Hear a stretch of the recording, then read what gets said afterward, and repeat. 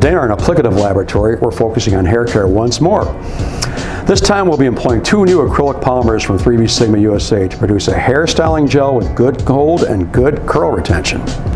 Our two new for 22 Hairfix polymers, STF and CLR, combine elements known to each, yet shared in synergy here to create a whole that is better than the sum of its parts. Let's make this thing. This formula requires two solid-state polymers, an acrylic thickener, our Polygon HG, and an acrylic hair fixative, our Hairfix STF. Since both share similar anionic chemistry, we'll disperse them together into deionized water. These will mix and hydrate simultaneously, saving us time. We'll use 2/3 of the total water here, leaving the balance for another process step. Let's allow 60 minutes or more for complete hydration before proceeding to our next step. Now that our acrylic polymers are dispersed and hydrated, we've added just a small amount of chelating agent to aid preservative efficacy and some glycerin to plasticize the polymeric film.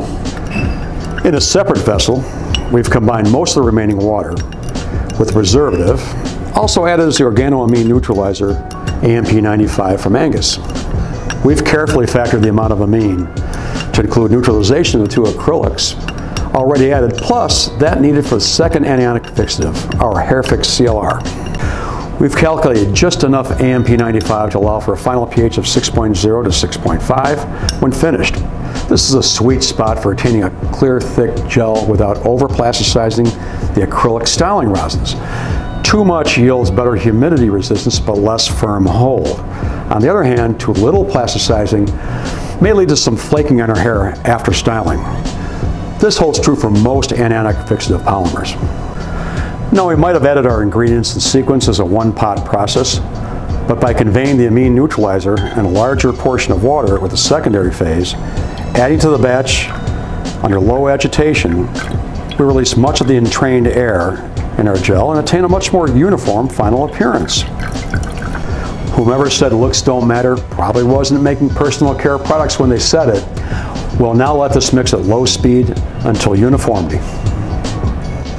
Time to add our second fixative, Hairfix CLR acrylic dispersion from 3V Sigma USA.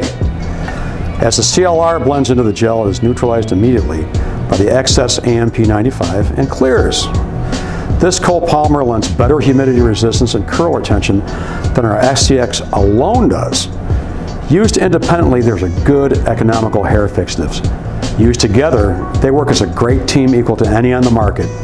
Simply varying the ratio of Hairfix STF to Hairfix CLR leads to a variety of textures for styled hair. Finally, we'll add our fragrance cocktail made in a smaller beaker. We're using PPG 5C20 to solubilize our fragrance from Orchidea. This 9-anionic surfactant solvates fragrance oils. It also adds lubricity for a wet comb effect. There's a win-win for you. As you can see, this styling gel grants good hold with good curl retention. Our swatch held up well under 80% relative humidity conditions for 6 hours.